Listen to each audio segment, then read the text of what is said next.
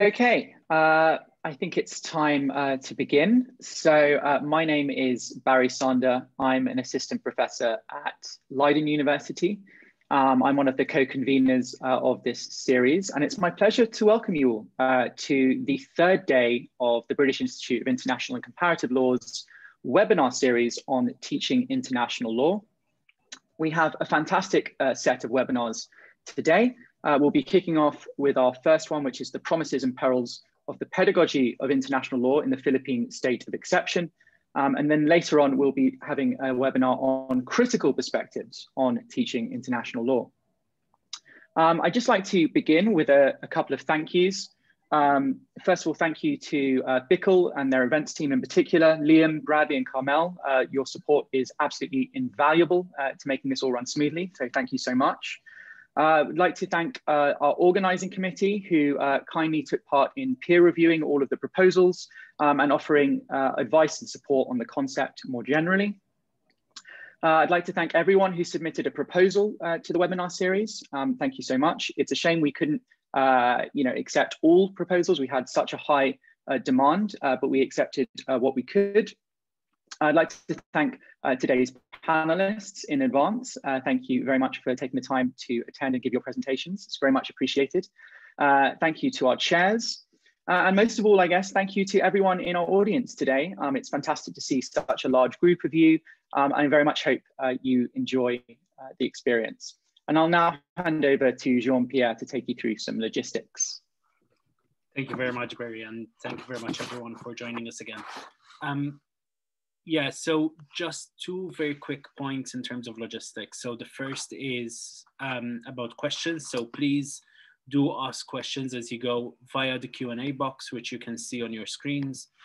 And the second point related to that is that you can upvote questions that you would like to see answered during the discussion.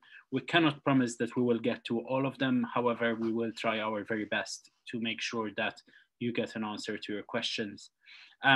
The other thing that I wanted to mention as well is that the recordings of these webinars are being uploaded onto the BICL website. So they can be seen, they can be watched after today's session as well. The only other thing that I wanted to do is to introduce very briefly the chair of this first webinar of today, and that's Dr. Irini Antonopoulos, who is a lecturer at Royal Holloway, University of London, as well as being a visiting fellow at BICL. Irini, thank you very much, and over to you. Thank you, Jean-Pierre. Thank you, Barry, and welcome everyone, and good morning and afternoon, as our speaker said.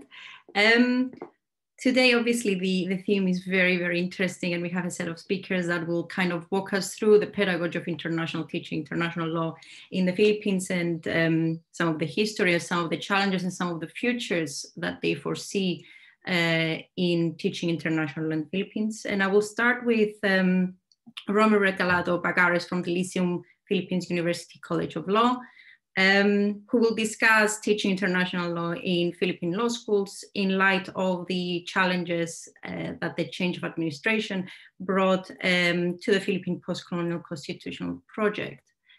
And over to Romo. Good morning to our friends in London, and good evening to those watching from the Philippines. This presentation is entitled Between History and Pedagogy, Hard Lessons from Philippine Territorial Limits, Post-Colonial Discontents. In my paper, I examine how Philippine colonial history had shaped and directed the Filipino national territorial imaginary. My central thesis is that teaching in Philippine classrooms of positivist doctrines on the international law and territory needs to take a careful account of what is at the heart of this national territorial imaginary: the long shadow cast by the 1898 Treaty of Paris regime over the Filipinos' quest for self-determination. The profound influence of the TOP regime on this national imaginary may be seen, examined, and taught through two foundational cases: the 1928 Las Palmas arbitration between the United States of America and the Netherlands, and the 2016 South China Sea arbitration between the Philippines and China under the UN Convention on the Law of the Sea, or UNCLOS. Now, between these two cases in which Philippine territory was adjudicated on, 88 years have intervened, yet they are interrelated in many ways and play a central role in the internationalization of Philippine borders. Through them, we can trace two diverging post-colonial projects. The first, an inward-looking, exceptionalist view shaped by both the Spanish and Philippine colonial experiences, and the second, a pragmatic and outward-looking embrace of a modernist, multilateral cosmopolitanism driven by contemporary realities.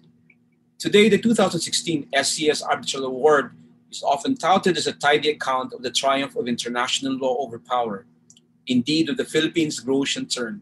Yet it actually undercuts an older nationalist narrative based paradoxically on the colonial legacy of the TOP regime and its associated treaties constituting the so-called rectangular international treaty limits. By virtue of the TOP regime, the US would subsequently seek the inclusion of Miangas or Las Palmas to the possessions it had acquired from Spain. The island is located just some 50 miles off Mindanao, the southernmost of the Philippines' four biggest islands, and well within the international treaty limits. The lone arbitrator, the Swiss lawyer Max Huber, held that Spain had indeed derived original title from discovery of the Philippine Islands and validly ceded it to the United States through the 1898 Treaty of Paris. But he ruled for the Netherlands on the basis of effective occupation and intertemporal law. Huber rejected the theory propounded by the Americans of constructive possession through contiguity. On hindsight, contiguity may have very well been founded on the idea of an archipelagic unity of islands and the waters around them. Nevertheless, the lessons of Las Palmas would not be lost on Filipino leaders of the colony. Subsequent legislation in the American-led Commonwealth government sought to fortify the boundaries of the TOP regime. In the 1935 Constitutional Convention, held under American tutelage, Filipino constitutionalists made sure to write into the Constitution the precise longitudes and latitudes of the international treaty limits as integral to national territory. According to Delegate Vicente Singson Encarnacion, the National Territory Provisions principal sponsor, this was necessary because the Americans cannot be trusted to honor the word, as the world then only recognized an international law founded on la fuerza los cañones. Thus, a document reeking of the worst vestiges of colonialism was deployed by colonial subjects to hold an imperial power in check. In the mid-1950s, the international treaty limits would be re-articulated in key diplomatic notes sent to the United Nations by the Philippines, now a newly independent state, in anticipation of the first Law of the Sea Conference. The Filipino legal advisor who drafted the diplomatic notes did so expressly on the basis of John Selden's Mare Clausum, while echoing the Las Palmas arbitration's doctrine of effective occupation. This national territorial imaginary continued to be reflected in the 1973 and 1987 Philippine constitutions, in a series of national legislation designed to firm up the integrity of the national territory, as well as informal submissions of the Philippine delegation to the Law of the Sea conferences. Now, of particular concern to the Philippines was the eventual shape taken by the proposed doctrine of archipelagic states in the UNCLOS, which had rejected the Filipino integrative view of waters around its islands as internal waters subject only to the right of innocent passage. Or, as Article 1 of the 1987 Philippine Constitution would put it in part, the waters around, between, and connecting the islands of the archipelago, regardless of their breadth and dimensions, form part of the internal waters of the Philippines. Thus, when the Philippines signed UNCLOS 3 on 10 October 1982, it made an official declaration essentially asserting the primacy of the international treaty limits over the relevant provisions of the Law of the Sea. Yet, post-colonial fissures would force Philippine authorities to reimagine history and its future. In the post-Marcos era, the Philippine Senate's 1991 decision to put out America's largest overseas military bases was followed by the steady rise of China as a new great power. As China developed a blue water navy at dizzying speed and began to more actively assert its expansive nine-dash-line claim over pretty much of the South China Sea, the Philippines struggled to modernize its armed forces, saddled as it was by manifold domestic problems. For a long time, it was thought that the only way to make the Philippines fully compliant with the Law of the Sea is to amend its constitution. However, in 2009, the Philippines passed a new UNCLOS compliant baselines law, Republic Act 9522, that formally declared the country an archipelagic state. In the 2011 case of Magallona versus Executive Secretary, the Philippine Supreme Court dismissed the constitutional challenge against the new baselines law. However, it stopped short of ruling on the incompatibility between the law and the national territorial provision of the 1987 Constitution. It would take the UNCLOS Tribunal in the 2016 SCS Arbitration Award to expressly interpret that the Philippines had indeed abandoned the international treaty limits as a claim to historical title. It may be reasonably said that had the Philippines taken China to arbitral court on the basis of the TOP's international treaty limits, it would surely not have achieved the resounding victory on virtually all points it had raised before the UNCLOS Tribunal. In fact, in 2014, the year it filed the arbitral case against China, the Philippines reached an agreement with Indonesia resolving their exclusive economic zone overlap in the Sulawesi region, with the former finally recognizing the loss of Miangas Island in the 1921 Las Palmas arbitration and the latter's use of the island to project its archipelagic baselines. At this point, it's tempting to say that the Philippines' turn from Saldanian mare clausum to Grocian mare libre signals its sovereign and independent willing away from the vestiges of an older international law where colonial conquest was a legal means of acquiring territory. Yet the weight of history continues to haunt the Philippines. Post-SCS arbitration, the Philippines has also now found itself objecting to Malaysia's 12 December 2019 submission to the UN Commission on the Limits of the Continental Shelf for its own extended continental shelf. Malaysia's submission implicitly draws from the 2016 SCS Arbitral Award, ruling that all insular or maritime features of the Spratlys Archipelago have no more than a 12 nautical mile territorial sea, being unable to generate their own exclusive economic zones and continental shelves. In doing so, Malaysia projected baselines from portions of Sabah, known to Filipinos as North Borneo, and drew overlaps with waters claimed by the Philippines from maritime features of the Kalayaan Island group.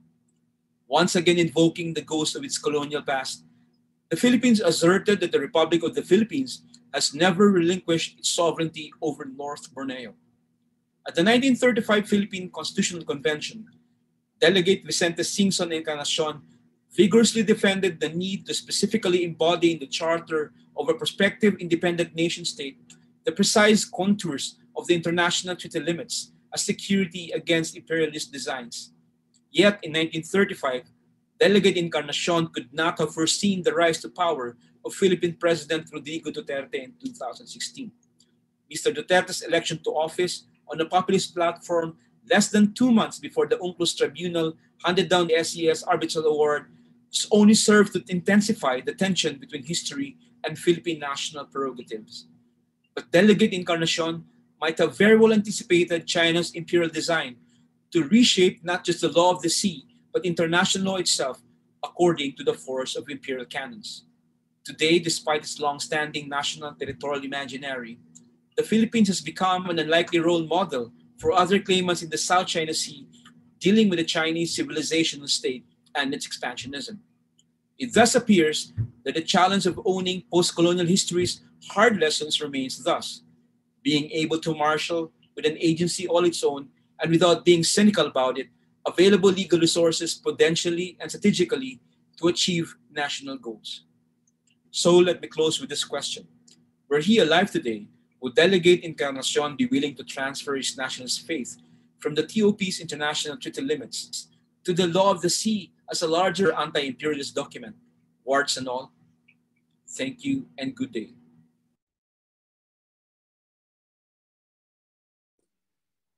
That was a very, very interesting presentation, and Ronald is here to answer questions after all the presentations take place. I will turn to Joseph Duke Bagulaya, PhD candidate at the University of Hong Kong Faculty of Law, who will discuss reading international law through literature, which according to our speaker transcends the limits imposed by time and law. What an interesting concept. You may start your presentation. Jose, my friend, you're on mute.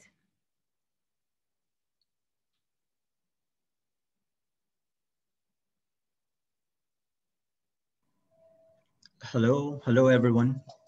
The title of my paper is A Literary Approach to the Teaching of International Law, the State of Exception and the Possibility of a Radical Right in Ruth Fermez's Guerra. In my short talk, I adopt the premise that the Philippines is under a permanent and undeclared state of exception, with thousands of drug suspects killed, hundreds of leftists murdered or imprisoned, rights appear to have been suspended, and martial law practices have become part of ordinary life, that they no longer appear exceptional. Based on this premise, I raise the following questions. How does one teach international law in a global South context where there is a permanent and undeclared state of exception?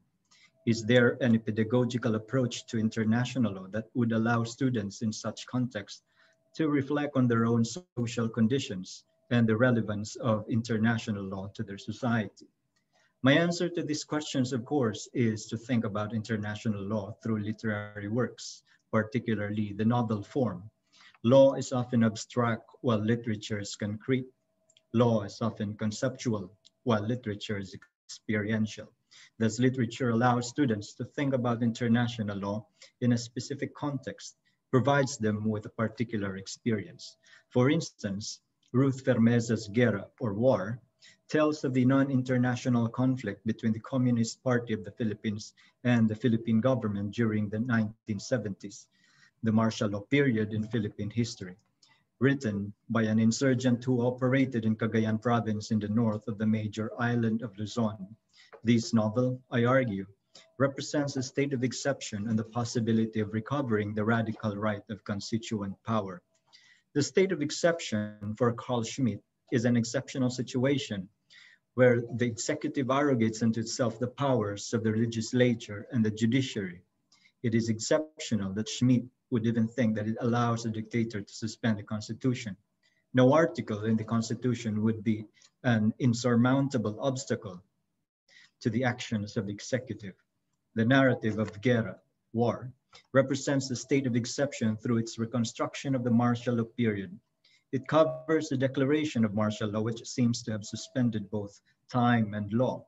Time because the exception lasted so long, technically from 1972 to 1981.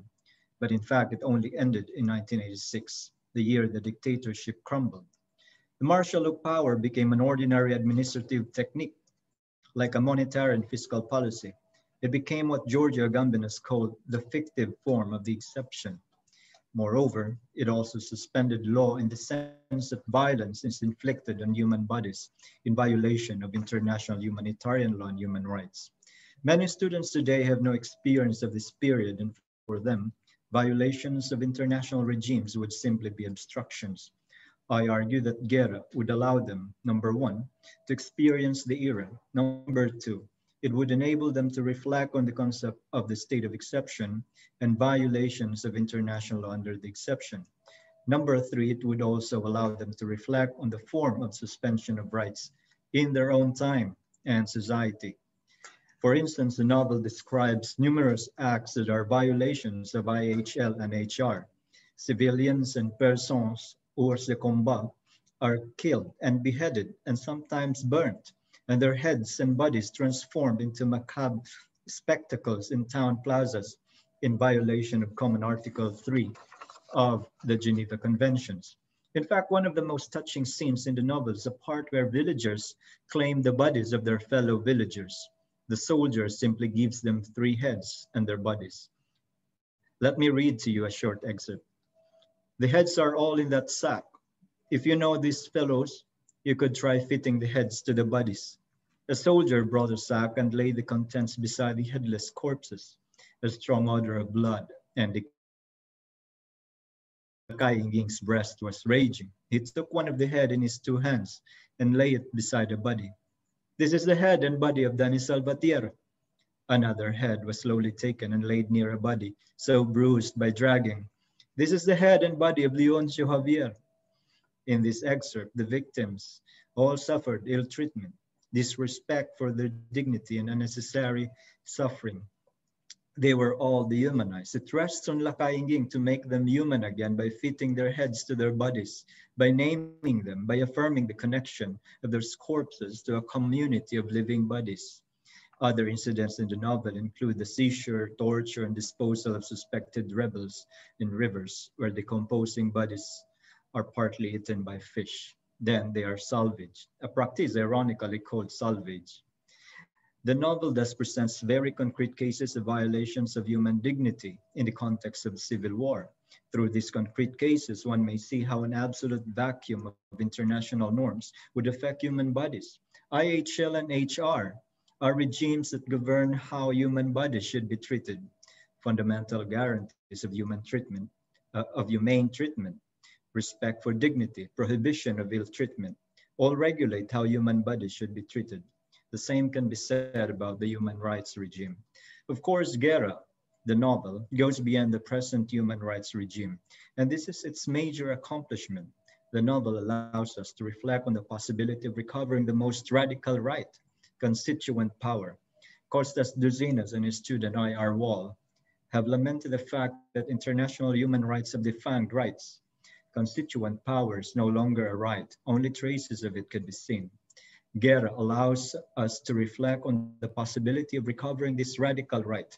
In the novel, characters think of their so-called democratic rights. These rights are non-juridical because they are not sanctioned by positive law under martial law and are often exercised in violation of existing state law. For instance, protest marches under martial law. In the novel, prohibitions on protests are defied. People ultimately gain courage in exercising their right. It is only fitting here to point out that the dictatorship collapsed by exercising a right of protest in the streets that eventually amounted to the exercise of constituent power. Indeed, this is recognized by the Philippine Supreme Court itself. Another example is what I call sovereign vengeance, which is the rebel act of striking back at violators of human rights at the request of the victims.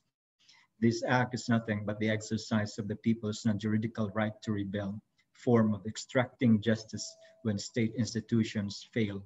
Both democratic rights and sovereign vengeance form part of constituent power, which is a non-juridical right of peoples. This non-juridical right cannot be invoked by states and international courts. Nonetheless, my reading of the novel is that by dissolving juridical rights under the state of exception, such condition allows people to recover the non-juridical right of constituent power, which is a power to create and establish a new world. As such, the novel offers a critique of the limitations of the human rights regime, which relies so much on states, which more often than not are the primary violators of human rights. Thus, through the novel Guerra, students may be able to experience the state of exception, think of international law, particularly the application of humanitarian rules to internal conflict and the possibility of a radical notion of human rights. In other words, students have been introduced to doctrinal notions of rights, where those who are still studying international regimes may be able not only to apply existing rules, but also to imagine something beyond the current international regimes. Thank you. Thank you, Joseph. That was extremely interesting. I have so many questions for you at the end. And as I say that, I was gently reminded to tell the audience that please send your questions in and we will address them at the end after all the presentations are done. You can use the Q&A button at the under your speakers' videos. I will now turn to Alizadneh Tidukalan, which is Professor of Law and Dean of Mindanao State University. Who will be discussing the creation of the Philippine Competition Act of 2015 with, I guess, a critical eye in the context of the Philippines' colonial experience. Good evening from Mindanao and good morning and good afternoon to everyone. My presentation is Critiquing Modern Philippine Competition Law, Teaching International Legal History. As a response to treaty commitments towards ASEAN economic integration, the Philippines enacted a modernized Philippine Competition Act in 2015. The statutory text of the new law will readily show a fusion of American and European Union competition law systems. The congressional history of the crafting of the law likewise discloses a revealing fact the lawmakers were simply copying or doing a cut and paste of the United States and European Union competition laws. This is a new but complex brand of competition law model. While the idea of fusion of two competition law systems is novel in Philippine competition law design, mixing laws from two legal traditions is not new to the Philippines. The Philippine legal system is a union of common law and civil law legal traditions. The evolution of Philippine competition law began with the Código Penal of 1887 under the Spanish colonial periods. It underwent several stages of transformation. Against this background, in this short presentation, I will endeavor to answer the following questions. What happened to the Philippines' colonially implanted competition statutes after obtaining independence or during the post-colonial time? How do we teach competition law in the Philippines? Before I answer this question, let me briefly walk you through the Philippines' historical development of competition law. The Spanish occupation planted the first seed of competition law in 1884 by enforcing the Spanish Penal Code of 1870 to the Philippine Islands. On account of this historical evidence, the Philippines perhaps holds the record of having the earliest competition law in the developing world and undisputedly the first to have in the whole of Asia. This is a noticeable gap in the earlier studies which pointed to other jurisdictions. The Penal Code contained three relevant provisions to deal with acts in restraint of trade. These are Article 542, 543, and 544 of the old Penal Code. Fast forward, Spain and the United States signed the Treaty of Paris on December 10, 1898, the treaty concluding the Spanish-American War. This treaty granted independence to Cuba but made the Philippines American possession. After taking over the Philippine Islands, the American colonial rule maintained a Spanish-imposed civil law, including Spanish-copied penal law. But when the Second Philippine Commission was set up in 1900, which possessed legislative and executive functions, common law doctrines and American laws began to stimulate the civil law legal systems of the Philippine Islands. And with the American-dominated Supreme Court at its apex and the almost indiscriminate importing of American statute as model law, it became inescapable for the court to interpret laws according to American case laws. On December 1, 1925, the Philippine legislature enacted Act number 3247, entitled An Act to Prohibit Monopolies and Combinations in the Restraint of Trade. This act supplemented the three competition-related provisions of the old Penal Code. Act number 3247 is virtually the Sherman Act. This was followed by adopting the Clayton Act in 1929, and subsequently several antitrust cases that found their way in Philippine jurisprudence and even up to the present. Since the establishment of the American sovereignty in the islands, public opinion had been clamoring for the old Penal Code amendments. And December 8, 1930, the Philippine legislature approved the revised Penal Code. The revised Penal Code, although primarily based on the Penal Code, did not retain the entire three articles. It reinvented Act 3247 under Article 186, which still resembles the statutory text of the Sherman Act. Finally, Article 186 of the revised Penal Code was adopted in the 1973 and 1987 Philippine constitutions, marking the beginning of the Philippine competition law's constitutionalization. Let me go back to the early question. What happened to the Philippines' colonial implanted competition statute after obtaining independence? Nothing happened. There was simply a lack of enforcement. Philippines studies attributed the lack of enforcement to, one, many regulators, regulatory capture, lack of comprehensive competition law, and the lack of jurisprudence on competition law. The recommendation was to pass a new law because the old regime was outdated and inadequate.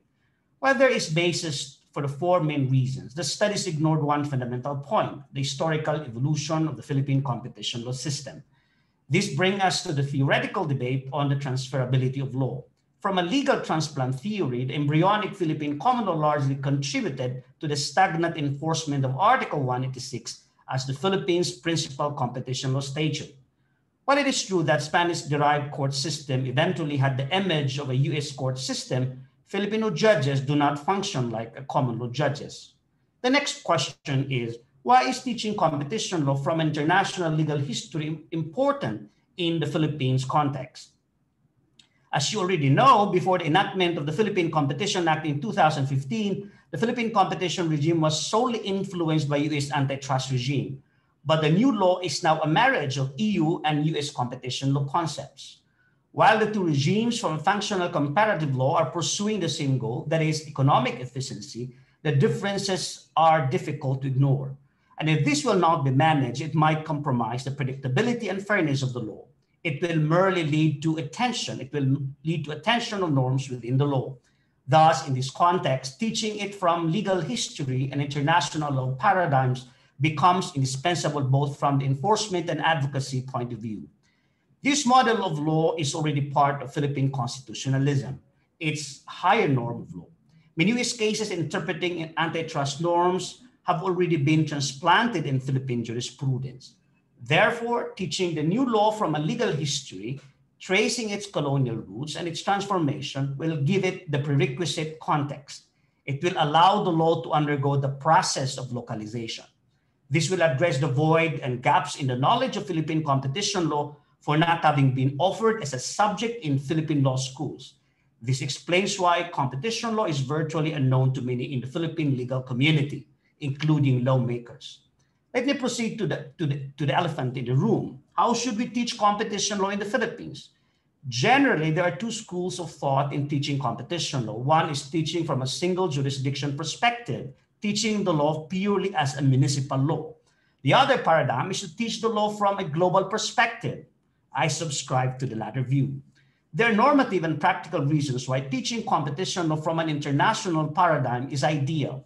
First and foremost, the widespread adoption of competition law was argued to be linked with the proliferation of trade treaties in the 1990s, such as creating free trade zones or for structural programs that intended to open up developing world economies and facilitate the entry of foreign entities.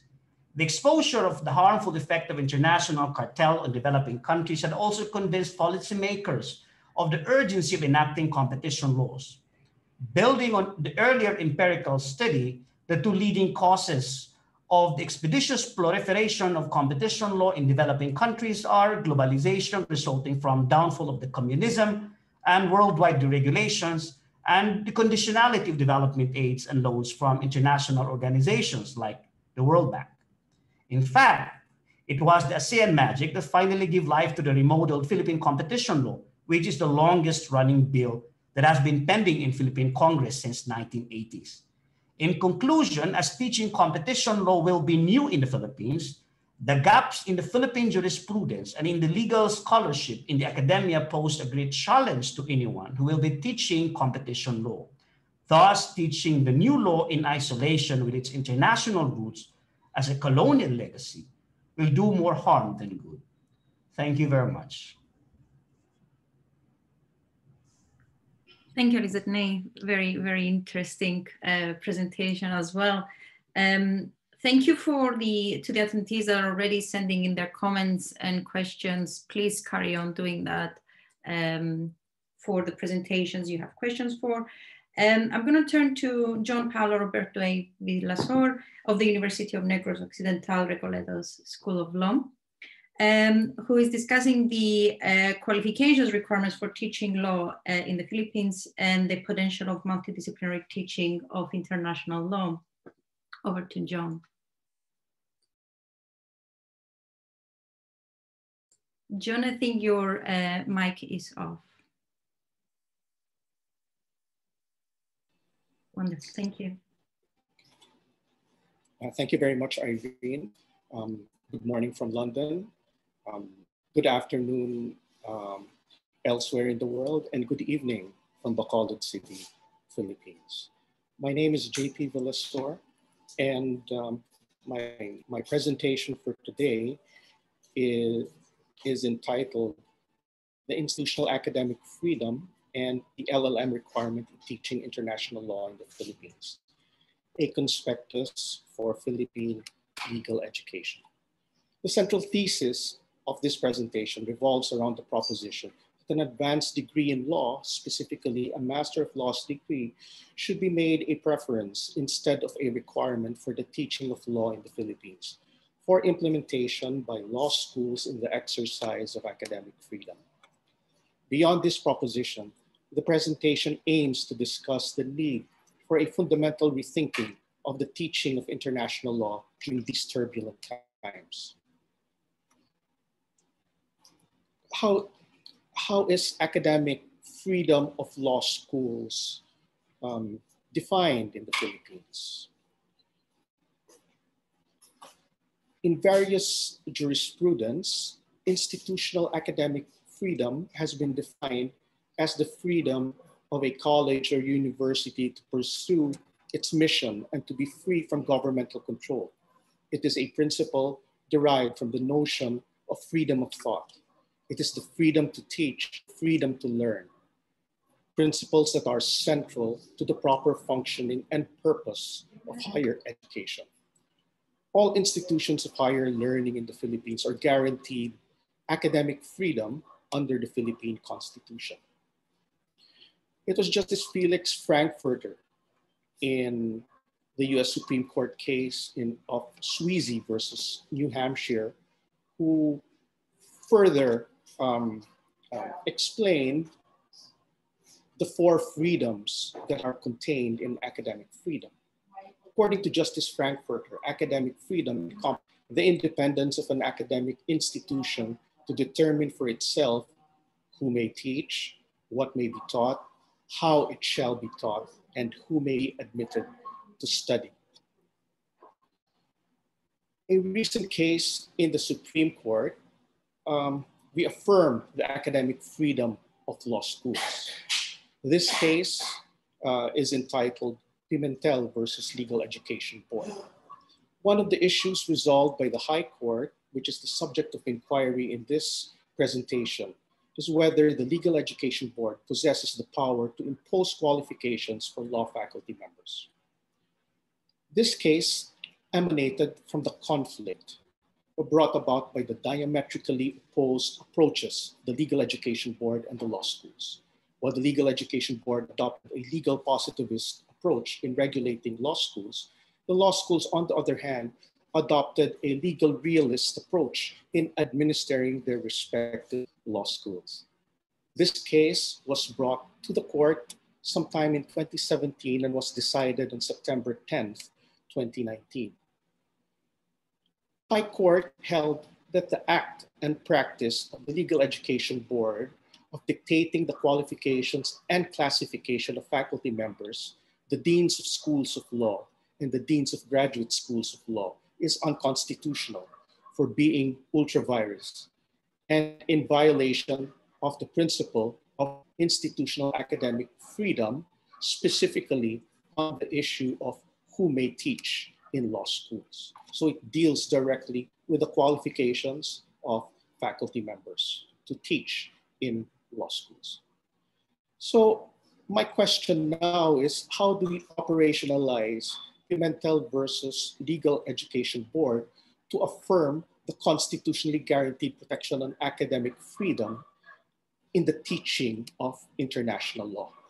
We must rethink the teaching of international law in a post-pandemic Philippine state of exception. Amidst one of the longest lockdowns in the world, there has been a trade-off in the Philippines and in other parts of the world with regard to civil liberties due to the global public health emergency. Civil liberties, including respect for due process, freedom of expression, freedom to travel, and the right to privacy, foundational values that the state commits to uphold, have taken a back seat at this moment in time. Due to the exigent conditions brought about by the coronavirus pandemic, many are willing to voluntarily surrender some of their fundamental freedoms to ensure the protection of their remaining rights and liberties. And one such right is the right to health. This places the teaching and practice of international law at the crossroads. My next question is, so where do we go from here? Beyond the freedom to determine who may teach at law schools, reforms in legal education are needed to address the more significant freedoms on what to teach in international law and how international law may be taught in institutions of higher learning in the Philippines. In this regard, we must strengthen pedagogical foundations of legal education by taking into account realities facing the world at present. So how do we achieve this? First, we must teach international law and by taking into account post-pandemic realities and circumstances. The study, teaching, and practice of international law may contribute to resolving the global health crisis through international cooperation and international standard setting of norms to safeguard global public health. As the aims of law should be justice and common good, the aims of the university, especially their component schools of law, should be the search for truth and freedom of thought.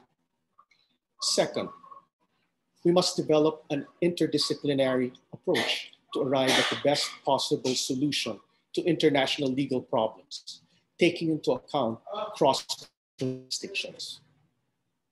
The way forward would be to provide law schools the flexibility of determining the qualifications of law faculty members in the exercise of their academic freedom.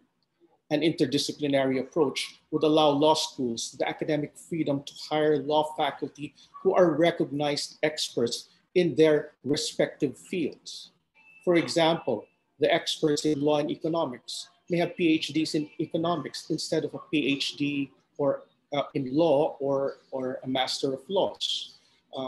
A concrete example here is the University of Chicago Law School, which had during his lifetime Professor Ronald Coase as one of their faculty, the eminent Professor Coase, who happens to be the father of the Law and Economics School. He is not a lawyer, but he is an economist. But he is the best person to have taught the Law and Economics program, being the father of the program. Another concrete example here is an expert in policies in the policy science school. An expert in the policy science school would normally have a PhD in public policy or in decision sciences instead of a JSD or even a PhD in law. An example of this is in Yale Law School. Well, with a collaboration between the law school and their Department of Political Science. Furthermore, an interdisciplinary approach would also promote a more expansive debate on the finer points of law as it relates to, say, international relations or more expansively, international history. An interdisciplinary approach would be more inclusive of emerging fields of inquiry, which may include law and computer science or law, information technology, and society, to explore the greater questions of culture and ethics in the use of modern technology. It is vital that we adapt legal pedagogy that reflects the global nature of today's legal reality by rejecting the traditional focus on an autonomous national system. Cross-cultural perspectives may be sought, and interdisciplinary frameworks of analysis may be applied to specific legal problems. To further illustrate this point, the framework to be utilized in analyzing complex issues in the current pandemic may be better served if an integrated law, science, and health policy, public health policy approach is adopted. Third, in the analysis of international legal problems, inclusivity in approach would allow broader perspectives in analysis. The law should be crafted to promote inclusivity rather than exclusivity. And we must need to incorporate all these other perspectives in order to make the law more dynamic and more vibrant. Legal education must confront the realities, likewise, of multi-jurisdictional practice, sometimes described as the internationalization of law and legal practice. Greater access in today's reality are apparent for lawyers and legal services across borders. Fourth, we must be able to design integrative pedagogy that would require law faculty to be both knowledgeable in several disciplines aside from the law. This would include computer skills that would allow them to teach and engage law students online. We must be able, in this sense, to harness the power of technology to bridge the gap created by limited person-to-person classes and address the needs of legal education during a global pandemic. The reality of intermittent lockdowns and limitations on the right to travel have brought about the necessity of harnessing the power of technology to address the needs of legal education during a global pandemic, especially the need for greater internet connectivity. Finally, may I just, before I end my presentation, may I just quote the words of Hannah Arendt in her essay, The Crisis of Education. Education is the point at which we decide whether we love the world enough to assume responsibility for it, and by the same token, save it from that ruin which, except for renewal, except for the coming of the new and young, would be inevitable. Education must be used to prepare the next generation for the task of renewing a common world. That ends my presentation, and thank you very much for listening. Thank you, John. As I said, some questions are already coming in. As I said, please do send us your questions. As we go to the next speaker, Rodel A. Teton of the Graduate School of Law of San Sebastian College, Recoletas, who will discuss the future of graduate education in the Philippines. Over to you, Rodel.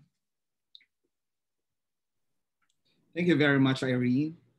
Hello, everyone. Good evening from the Philippines. And to my colleagues, congratulations.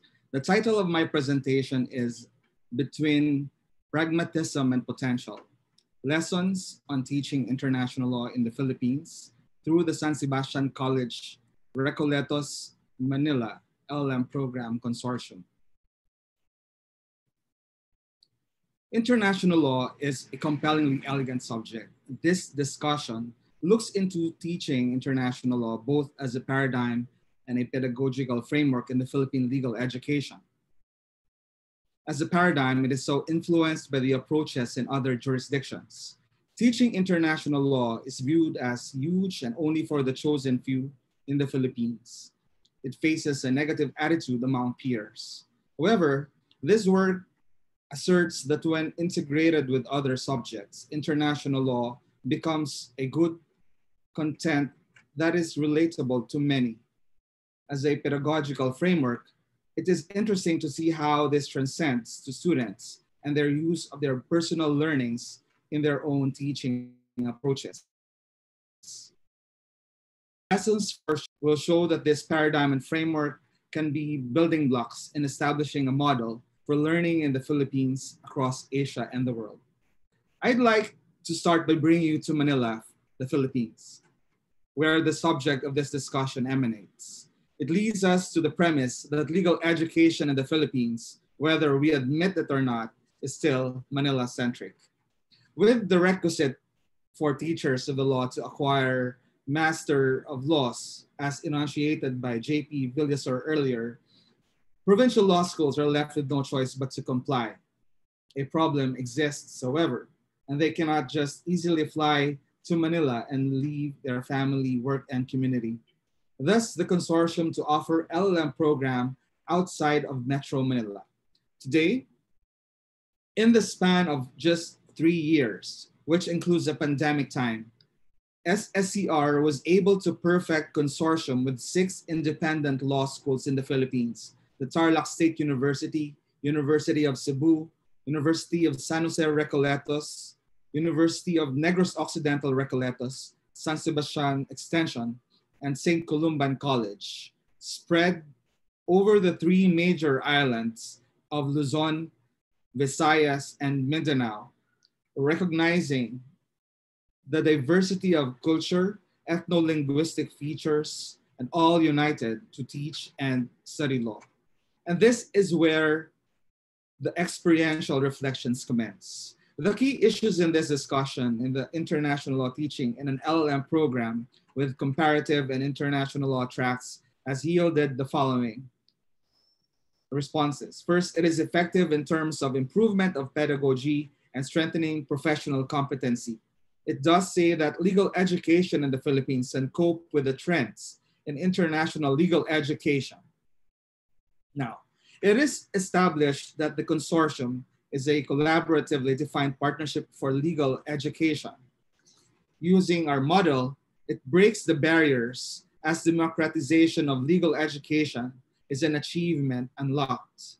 The basic mechanics of our consortium is that we handle the academic requisites and the partner provides a venue and helps cater to the demands in the local setting. We fly to the venue, of course, that is before the pandemic, to conduct classes in a weekend until the pandemic came, where we are hindered by travel restrictions. But today, online is the name of the term, and we can do that. The interest in public international law is stirred because of the courses being offered in the Graduate School of Law.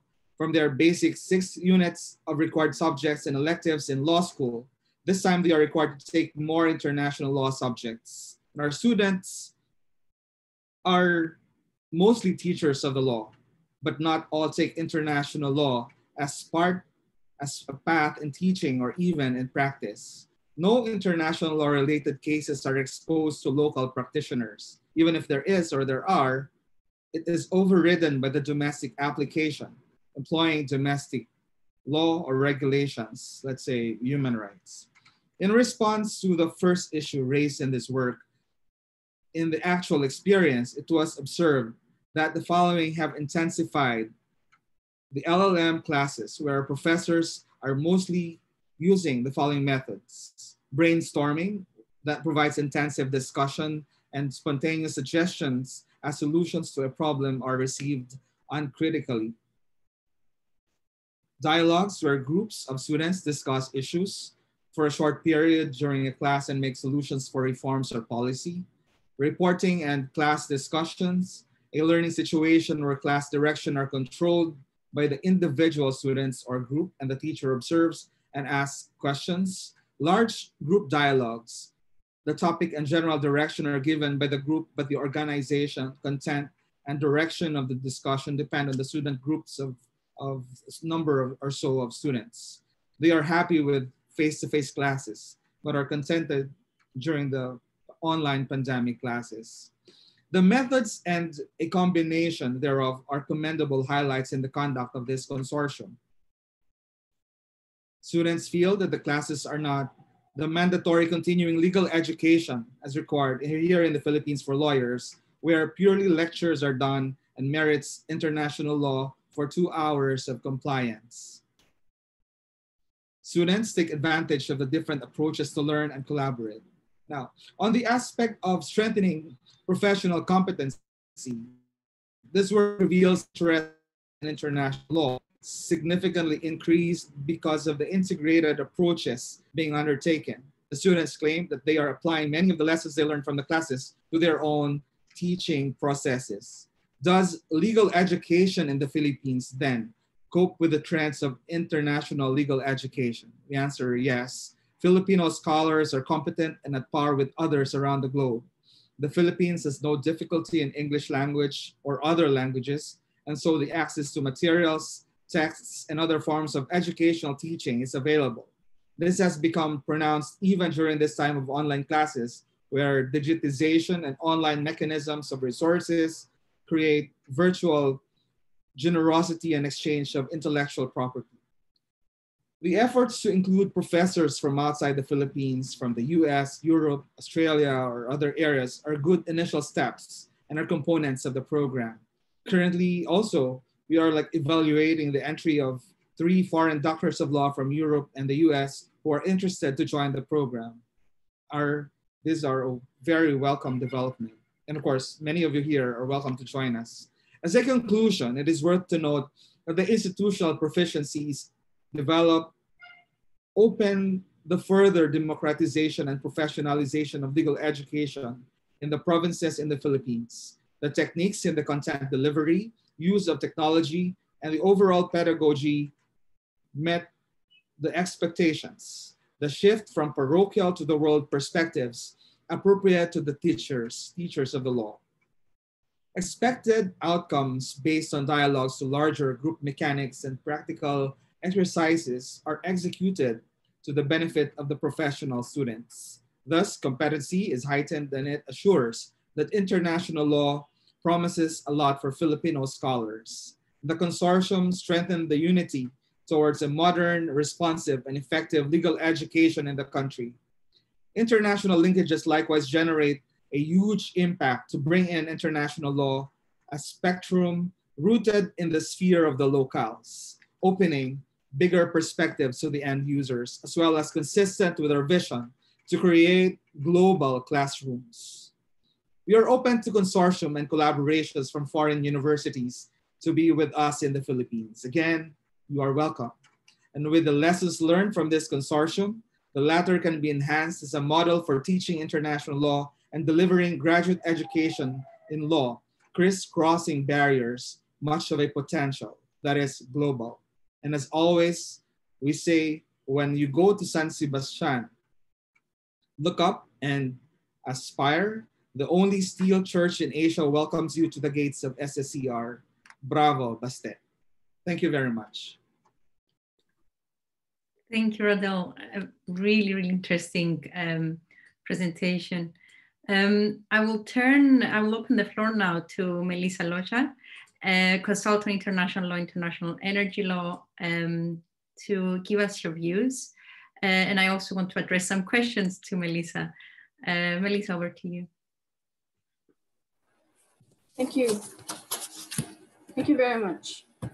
The task of this discussion is threefold. First, I bring together the 5 papers to present a characterization of the context, traditions, and perspectives that influence the teaching of international law in the Philippines. Second, I try to situate the 5 papers within the context of the broader research question of the webinar, which is whether the teaching of international law transforms international law and whether international law in substance and remedial aspects transform the teaching of international law in the Philippines. And finally, I try to suggest some structural and stylistic changes in the papers in order for them to qualify as a research article rather than as mere reports. So let me begin with the paper on the consortium. The paper begins by addressing the question of how international law can be more attractive to students in the Philippines. At present, it is not as attractive as other courses of law, essentially because it is not a bar subject. So the paper proceeds to explain that a shift in regulation led to the conceptualization of the consortium of 6 law schools spread across 3 geographical and linguistic groupings in the Philippines, namely Mindanao, Luzon, and the Visayas. And then it raises a very important question. How does the consortium impact the teaching, the practice of teaching international law in the Philippines? And the paper produces preliminary data that indicate 3 very important points. First, there was an exponential increase in enrollment even at the time of the pandemic. And the enrollees are not just enrollees in Manila, but also enrollees in the other parts of the country, including professors of other subjects of law, as well as judges, sitting judges in the courts. And this particular data would indicate a form of a trend towards democratization of access to knowledge and learning international law in the Philippines. In the past, knowledge of international law was the monopoly of the elite universities in Manila.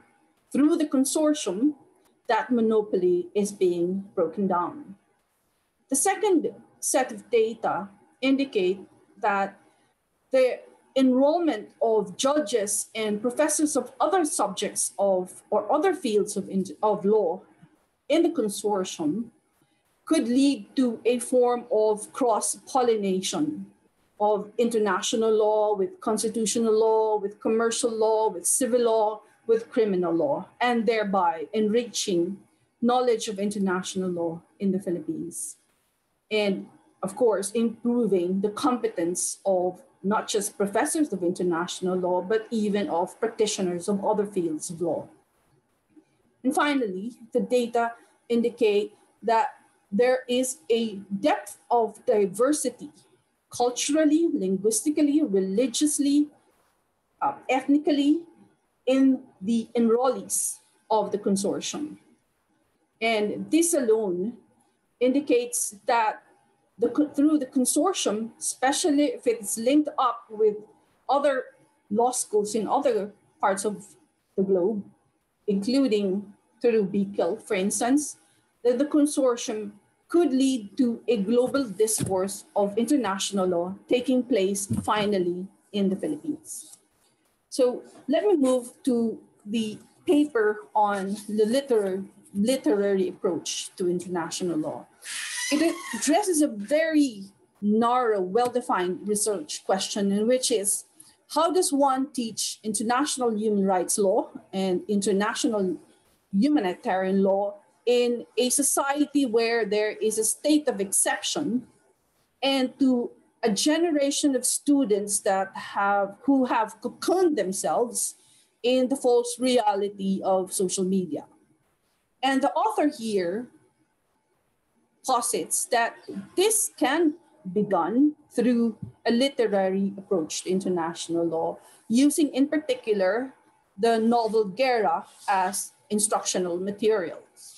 And he argues that number one, Guerra has a capacity to transport students from their state of apathy into a world of concrete violations, ruthless violations of international human rights and international humanitarian law. The novel speaks to the person rather than to the abstract student of law. Second, Guerra contextualizes the story in history and therefore exposes the state of exception not as a timeless reality, but rather as a reality that has a beginning and therefore could have an end. And finally, Guerra employs symbolisms that enables the teacher to explain international human rights law and international humanitarian law in one scene of the story, where soldiers order the villagers to mix and match the heads with the torsos of their victims. And with that particular scene, you have the entire universe of international human rights law and humanitarian law explained as a deprivation of dignity and a deprivation of identity. So, as to the third paper on history and international law, the paper addresses the question of how can one teach international law using a critical legal approach in a society that is steeped in positivist international law and a civil law jurisdiction at that. And the author narrows down the question to how the concept of territory can be taught. And the author does not use the concept of territory, but rather what he calls the Filipino national territorial imaginary. And therefore, he relates it as a struggle for identity rather than a struggle for boundaries or a struggle for fixed baselines. And he depicts this struggle in three progressions. In the first progression, of course, it is just an imposition of an identity on a colony by imperial US or colonial Spain. And this is formalized in the Treaty of Paris. But in the second progression, you have a country decolonizing itself and in the process claiming what was ceded by Spain to the United States as their territorial imaginary. And therefore you have Filipinos at the international stage, in particular the Convention on the Territorial Sea, making an assertion that our territorial waters include the waters, the vast waters enclosed by the treaty limits of the Treaty of Paris. And finally, the current progression where there is a dilemma between maintaining that historical imaginary of the Philippine territory based on the Treaty of Paris and conceding to the positivist tradition started by UNCLOS and finally in the South China Sea arbitration, conceding that concept of territory with one that is bound by fixed baselines and boundaries in order for us to claim a vast sea as our exclusive economic zone. And of course, we faced that struggle even more during the South China Sea arbitration, where the Philippines had to recognize that in order to challenge China's claim based on historic title, the Philippines also must concede that it has no historic title to the waters bound by the Treaty of Paris limits. And we move on to the fourth paper on academic freedom. This paper situates the question of whether international law is a purely positivist tradition or if it derives from social forces, from social processes, and brings that question onto the stage of two regulatory forces. Here you have the Philippine state seeking to regulate competence and competitiveness in the teaching of international law by imposing that teachers of international law must have a postgraduate degree in law. And vis-a-vis the institutions, such as the law schools, asserting academic freedom to choose those who can teach international law, and to say that if we adopt a non-positivist approach to international law, for instance, if we adopt the social policy approach to international law, or maybe the cultural, the gender approach, or the critical legal studies approach, then we, in the name of academic freedom, can choose to allow teachers, to allow a person to teach international law, even if that person does not have a law background, even if that person has a background in anthropology, in sociology, in development policies, even in public health. And that debate is contextualized or even made more apparent in the present context of the COVID-19, where universities realize that the teaching of international law needs to be multidisciplinary and that it needs to be multi-jurisdictional. And finally, we come to the final paper on competition law. This paper asks the very simple question of how can competition law be taught as a municipal law if, in fact, it was motivated by one, a regional instrument, in particular, the ASEAN Economic Community, and two, the substance of that law was borrowed from US and UK jurisdictions. And finally, that law originated from a colonial civil law system, Spain, as well as a colonial or imperial common law system, the US. And therefore, the author here argues that far from being a mere municipal law, competition law will have to be taught with some elements or influences of international law as well as comparative law. So overall, the 5 papers present a collage, a picture collage rather than an entire picture of the practice of teaching international law in the Philippines. It is a picture collage of the context, perspectives, and traditions that continue to influence into the teaching in the Philippines. And best of all, the papers demonstrate that teaching in the Philippines is no longer static. There are developments taking place at the institutional level, such as through the consortium, at the instructive level, such as through history and competition law as a comparative law instrument, as well as the level of instruction in the form of, in terms of the approach, meaning the literary approach to international law, or the sociological and non-positivist approach to international law as advocated by those who seek academic freedom in their institutions. The 5 papers certainly do not provide the final picture of teaching international law in the Philippines, but they do offer a glimpse of what can be possible in terms of the practice of teaching international law in the Philippines and how this tradition or this practice can influence in substance international law as well. Thank you very much. Thank you, Melissa, for your input. Very interesting how you brought everything together for us. And I want to address one of the questions from the attendees to you, from Elsena Jeffers. The question is, what is the bigger question for the Philippines people themselves? It needs real peacemakers to solve some of these issues that were discussed today. And I was wondering, what are your thoughts about that, Melissa?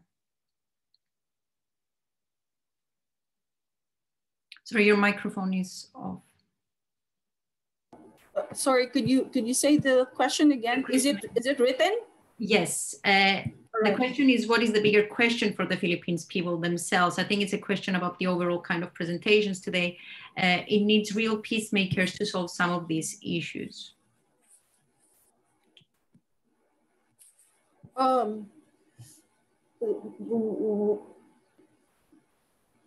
Is this a discussion about the international humanitarian law, or is this just a broad question? I think it's a broader question about what the issues we discussed today and some of the issues that you have raised as well. For example, there is a question as well on dignity and what is dignity, but we can come to that question in a bit. All right, well, from the perspective of a person who teaches international law, for instance, or a researcher of international law, the bigger problem in the Philippines has to do with the fact that we have no understanding of international law. For a long time, international law was the knowledge of a very, very, very small elite group in Manila. That elite group can dictate what international law means for the rest of the country. So that is one. Not having any knowledge of international law among our people, for instance, or even among students of law, means that we have no understanding of the expanse of our rights and the basis of our power to challenge government. We also have a situation where there is some form of short memory about our experience with martial law. And therefore, you have a generation that has become detached from our past, and there's need for us to reconnect them to our past in order for them to understand that what is happening is well inherited from our martial law history.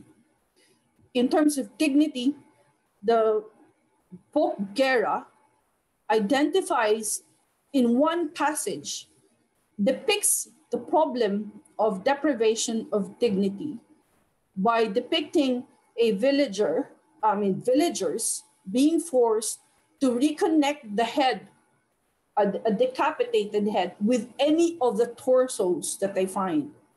And in reconnecting one head with one torso does not make the person the person that you know, because the dignity of that person is the one that clothes that human body with the individuality and the human beingness, which is entitled to rights. So that particular passage, I would say, teaches international human rights and humanitarian law all at the same time in just one short passage. I hope that answers your question, Liz. Yes, definitely. Yes, a very interesting answer.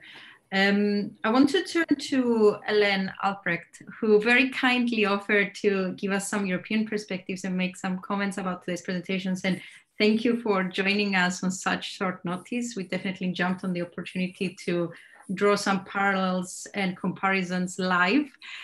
So welcome. Thank you very much. I have to say my internet is not 100% stable. I hope it will go through. Yeah, so apologies for any disruptions. And I have to say I'm really very, very touched to hear these talks. And I feel the fascinating matter is how much we have in common, actually.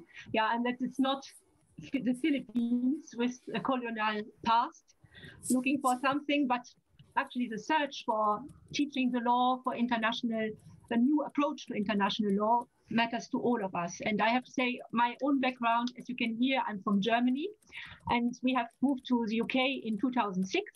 And I was working in culture, and I was very surprised. I did then a conversion and studied law, and did a master in with international energy law and international law.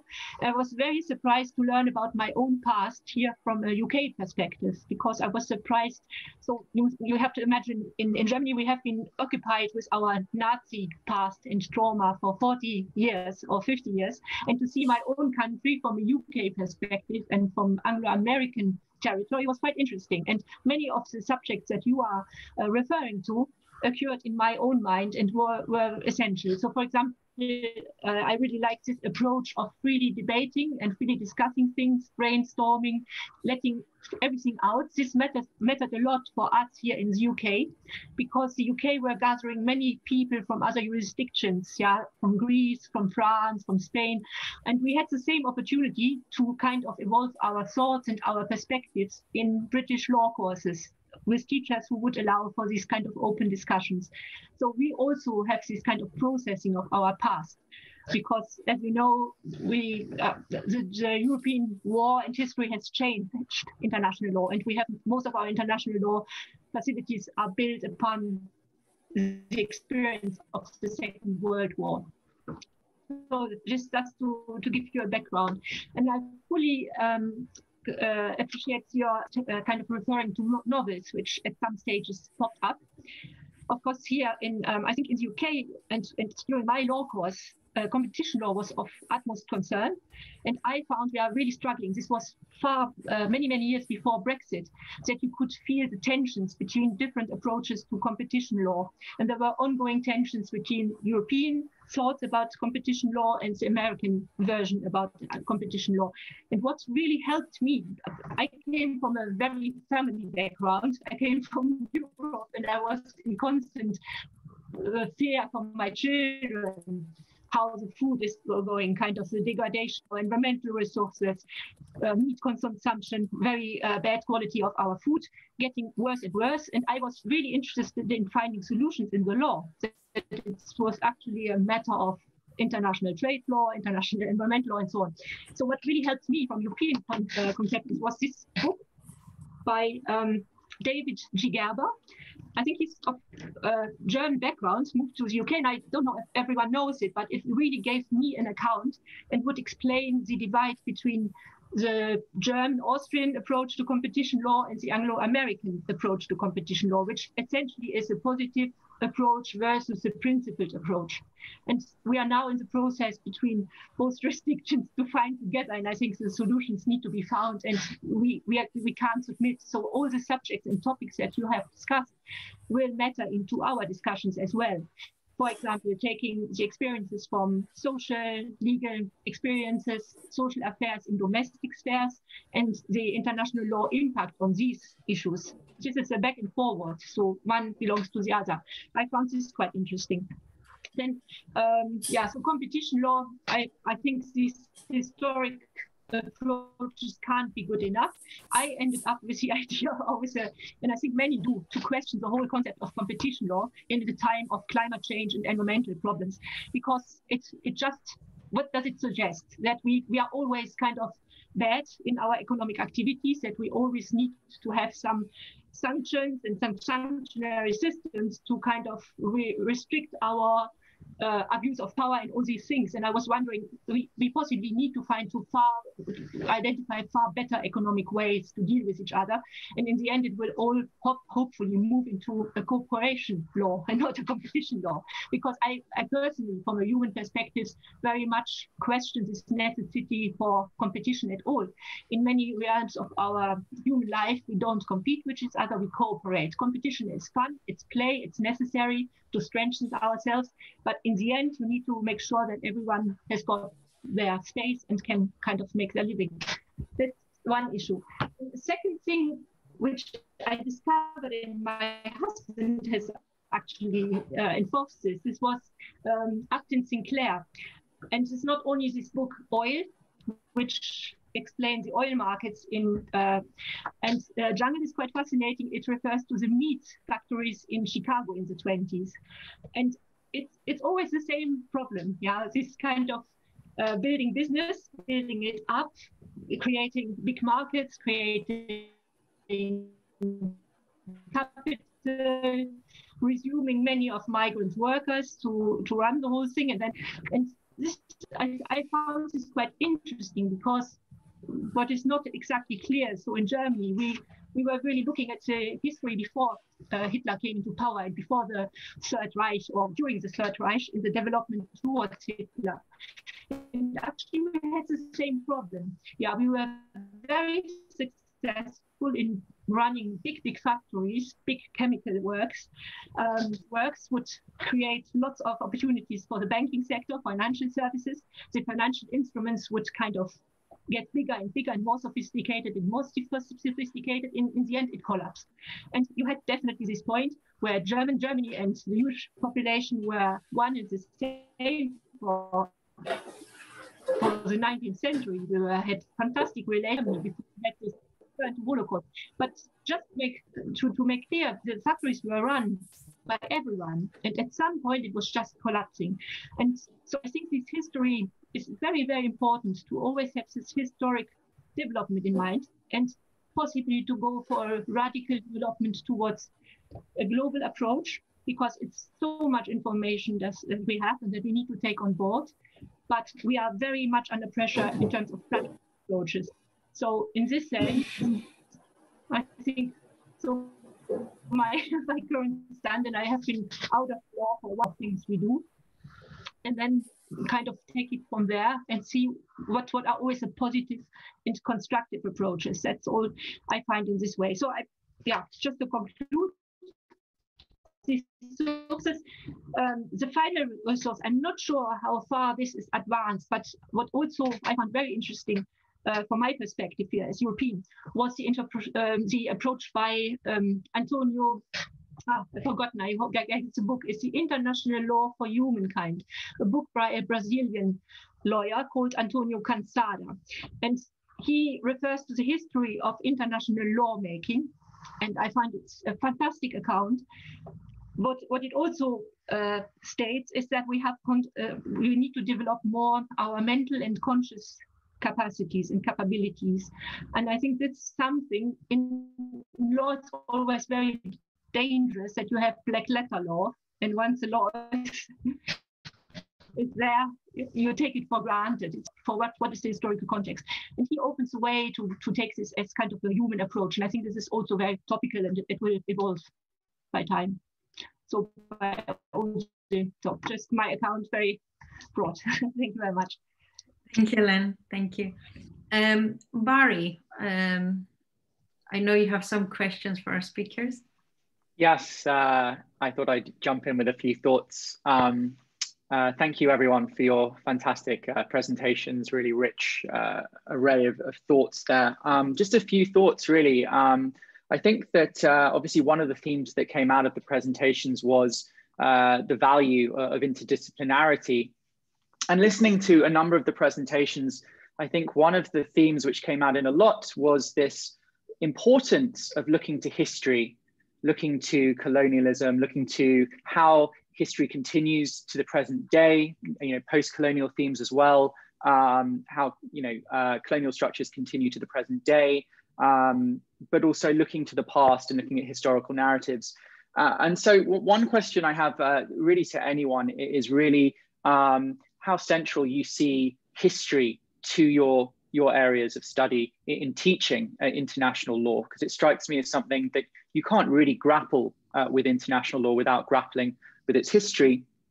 And that really leads on to the other point, which is, historians, if we're talking about including other disciplines in teaching, historians would seem to be a pretty good candidate related to that. The second thought or question relates to I think Rodol's presentation at the beginning, where you described international law as seen, as this kind of exceptional thing for the few, this kind of sacred space, and this is actually a theme which has come up in a number of other webinars, this idea that international law is seen as this kind of exceptional space, and also that for some students in different countries around the world, it's actually seen as quite irrelevant.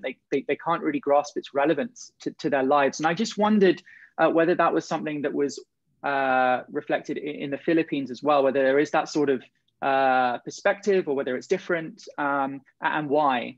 And then finally, José's presentation, which I really enjoyed, about this kind of law and literature approach. I just wondered also how much you'd use that in the classroom and more generally, because it strikes me as also something that's sort of an area that could be delved into more as a technique for teaching, really delving into literature to see what it can bring in terms of insights to the international legal field. Thank you.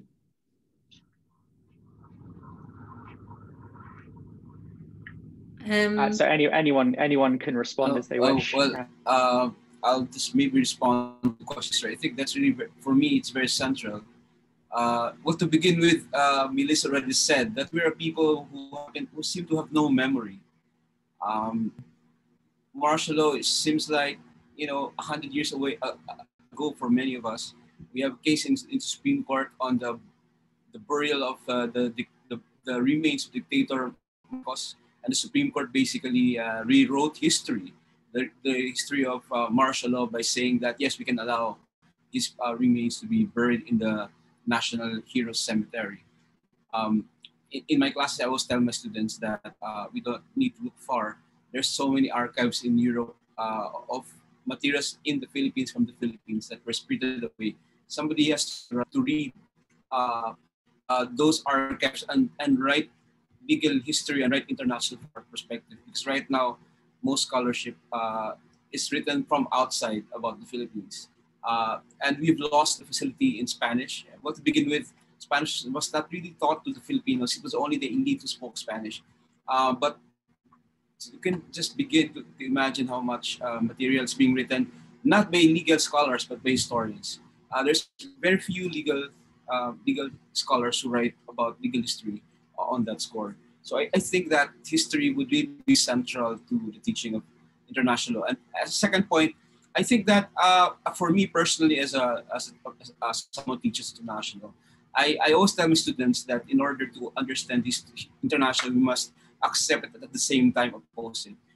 One of my favorite justices of the Supreme Court, who was known for his dissents, would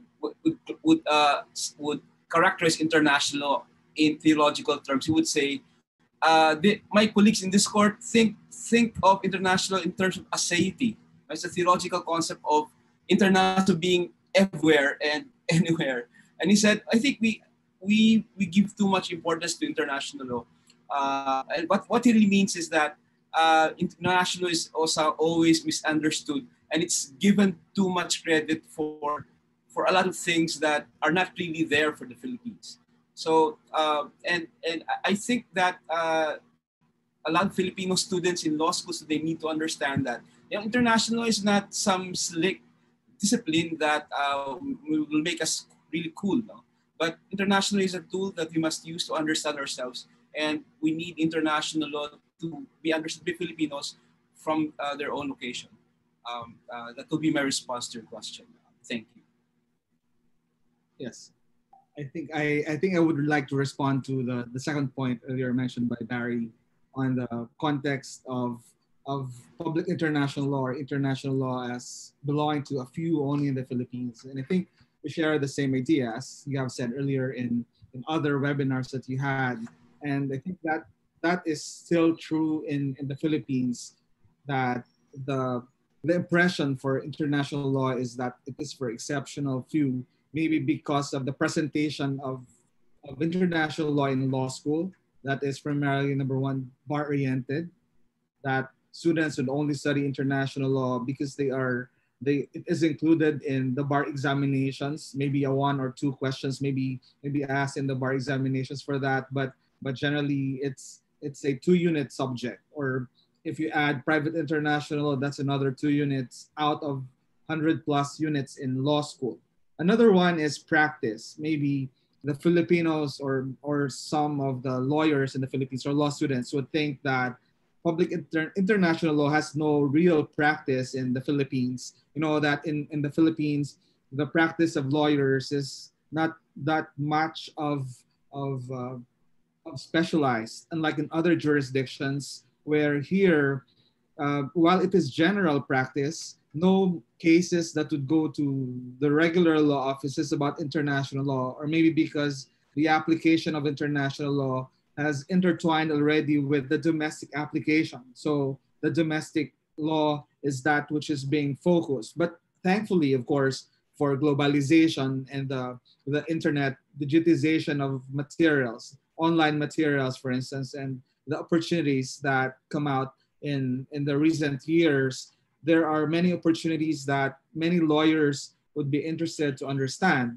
And as Rommel has earlier said, and many as summarized by Melissa, the importance of international law at this time where the perspective is towards the world, then maybe Filipinos may rethink about that. Maybe a subject in the mandatory continuing legal education as an increase in the number of units, which is, as of right now, lawyers are required to, for compliance purposes, every 3 years, they are required 2 units of international law. Maybe an increase of that, or maybe an international law that is integrated in other subjects. We're looking at history or comparison or comparative aspects of the law. Then maybe this integration and this globalization has a big role in promoting international law in the Philippines. Thank you both for your answers. I want to turn to one of the questions from one of our attendees. Abigail raises an issue that was mentioned by Rommel as well as John on the interdisciplinarity of teaching international law, the need for interdisciplinary approaches. So Abigail says, oh, I lost the question. How do we further decolonize the teaching of law in the Philippines, such as that we also move towards language justice? Our laws are in English, previously in Spanish, and the current medium of instruction is English. However, when we finally practice, we're situated in local speech communities with different languages, serving the educated and also the unlettered. That's very true. In fact, take my example. I was born in Mindanao. My father was from Central Visayas, spoke Waray. My mother is from Iloilo. She spoke Iligaynon. We were taught the Filipino, the national language in school, English as well. And when I was preparing for law school, I needed to take 12 units of Spanish. That was my time, but today they removed that requirement. And there are at least 150 major ethnic groups in the Philippines, but maybe 9 that with more at least 1 million speakers. And you go to court. Somebody who I once appeared in court where the defendant for kidnapping case spoke Tausug. He couldn't speak Tagalog or the national language, much less English. So somebody was translating the questions from English to Tagalog, and someone has to translate the question from Tagalog to Tausug. So and that is reflected actually in the overall educational system. There are efforts to regionalize, to teach from the level of the primary schools where students are taught their mother tongue, but that still does not really address much of the problem because it seems to me, having been born in the South, that Tagalog Filipino is the language that is said to be national, but the model is supposed to be that the native languages will have some contributions to Tagalog, but that's not how you actually do language justice. Language justice is that when you go to school, if you're in Manila, for instance, you should be asked to learn at least one language from another part of the region, whereas today it's just you're from Mindanao or you're from the Visayas, you have to learn Tagalog. But people in Luzon they're not required to learn other languages from other parts of the Philippines.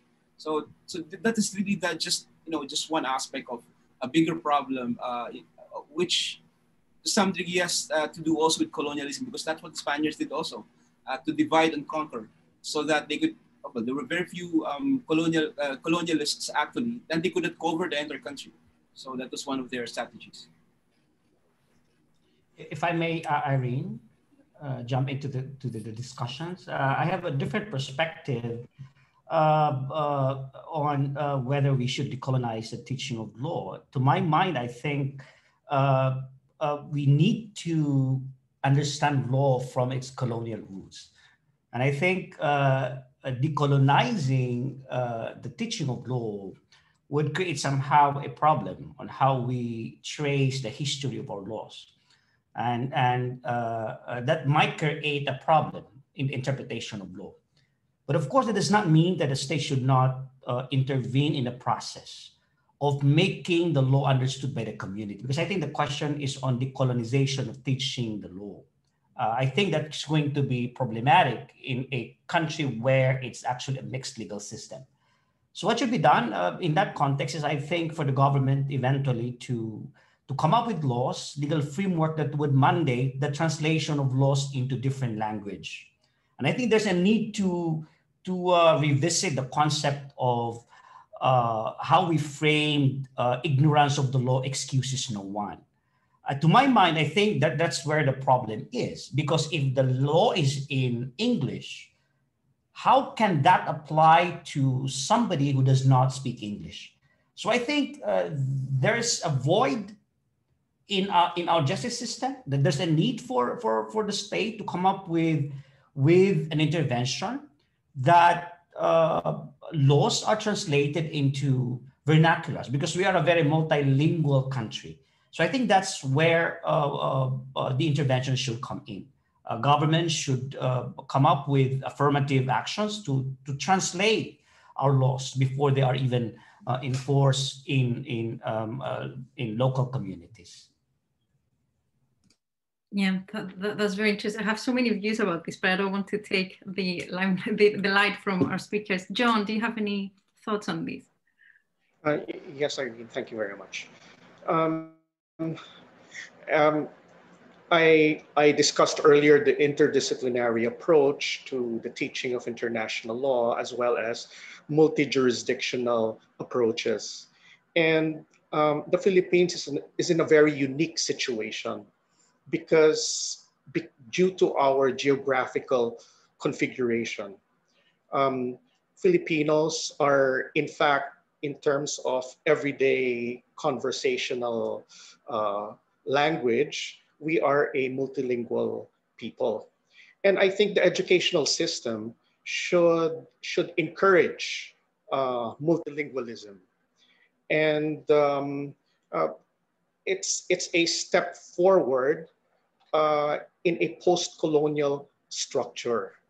Um, Even if, well, to a certain extent, I would agree with Dean said about uh, uh, his view on decolonialism, but at the same time, we should not well, we should not forget the mistakes of the past, even as we move forward.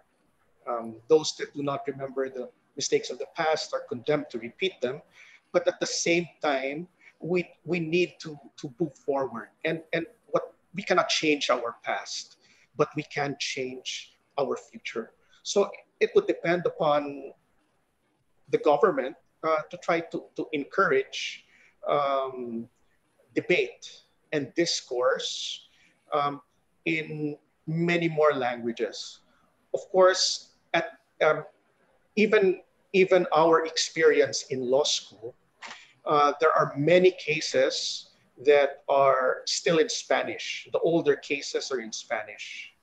So oftentimes, when case law is assigned to us, we either have it in Spanish, or we translate it to possibly English. But the point I would like to make is this: there is no harm with having two or three languages as the official languages of a country. Of course, we need to promote a national language as part of our desire to achieve national unity. But at the same time, we cannot dissociate ourselves from the world. In fact, in the United Nations, the more seasoned diplomats are those who have learned many languages, many international languages spoken in the United Nations, essentially English, Spanish, and French, among others. But at this point, we cannot discourage the use of language in whatever form. Each language is unique, and each language is special.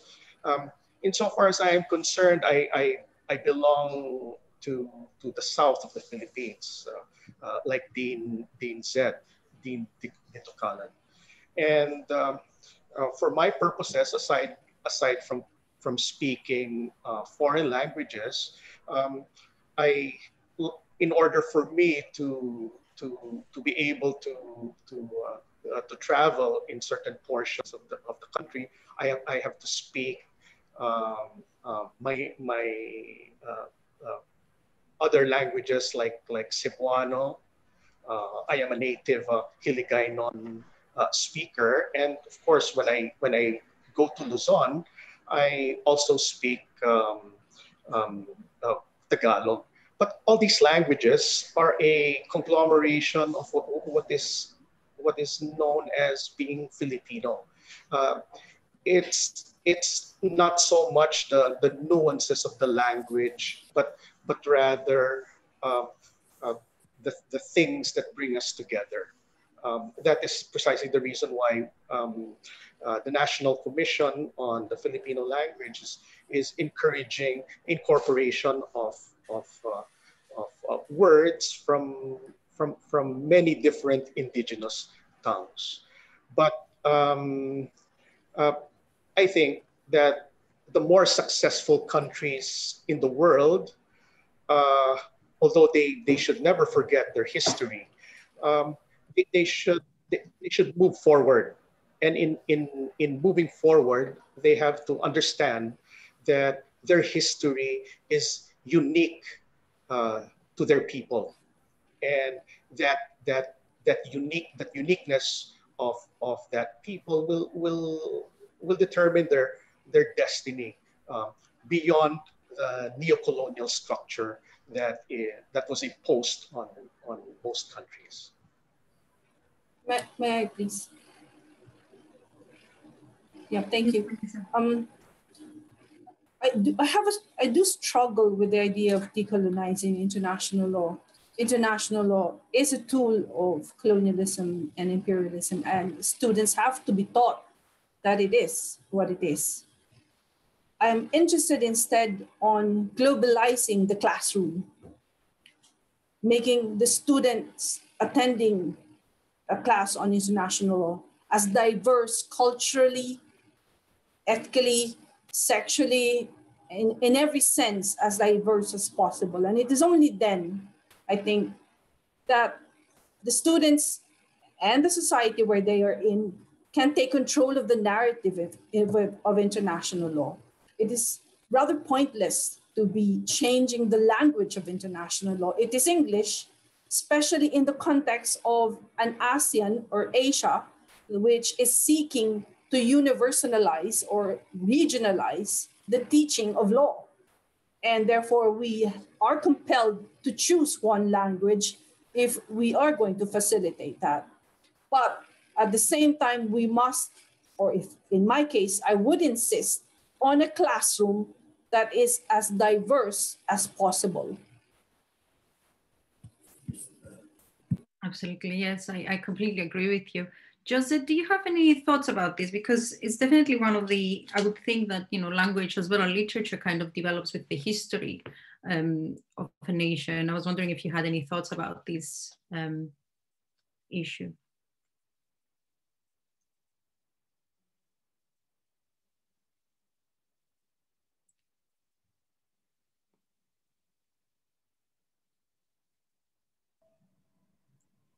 Hi. Coming from a literature, in the literary field, I have always thought that, well, language is a very complex issue.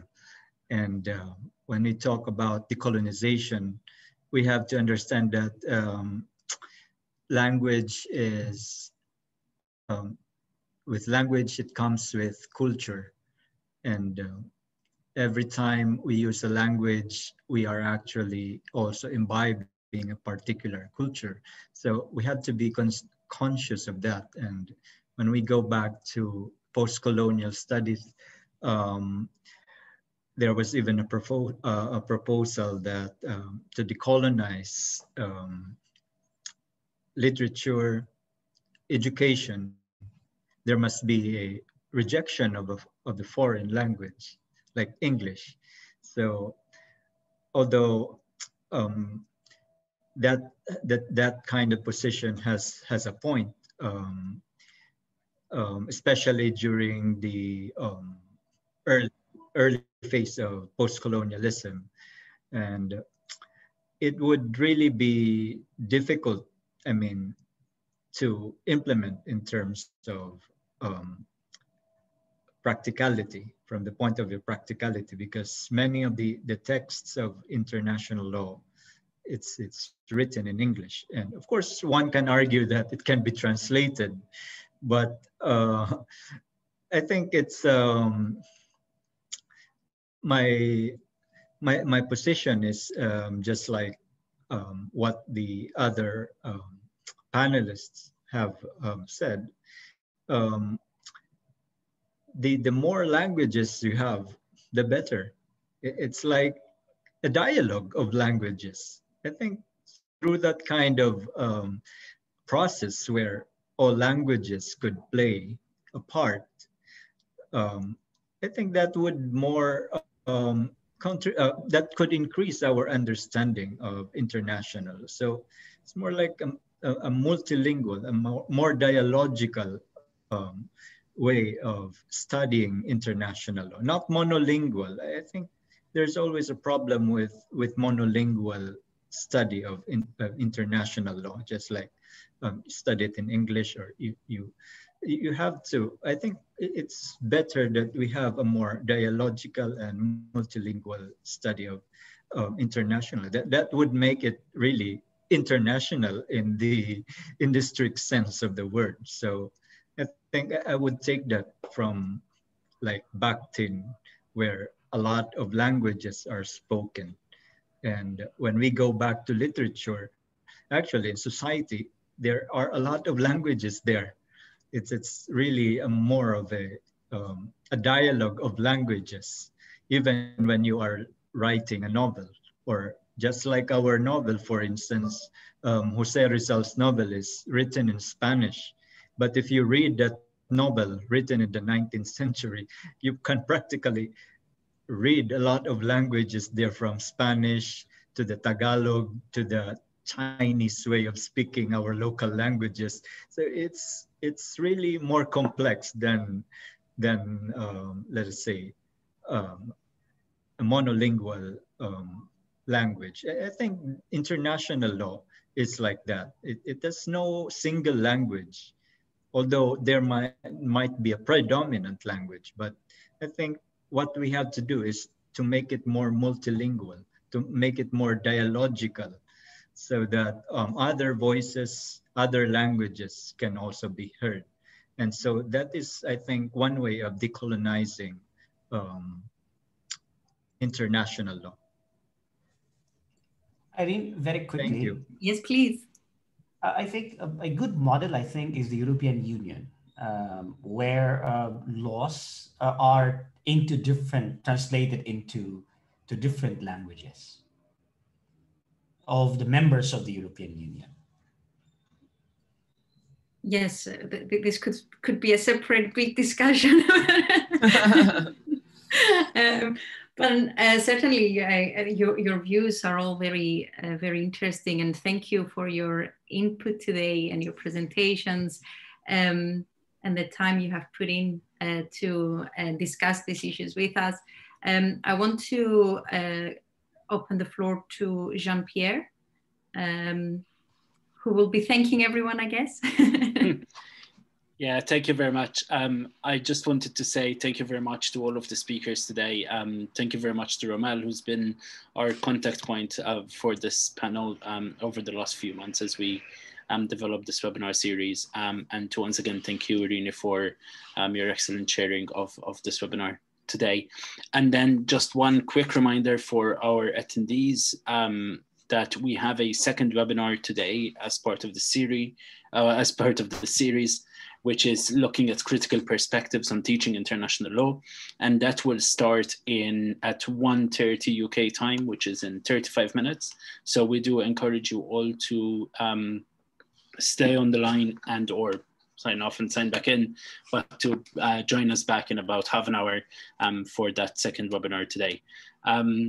Thank you very much. Thank you again to all the speakers. Thank you, Irene. Thank you, Romel. And see you all in about half an hour. Thanks very much, everyone. Thank you very much. Thank you, everyone.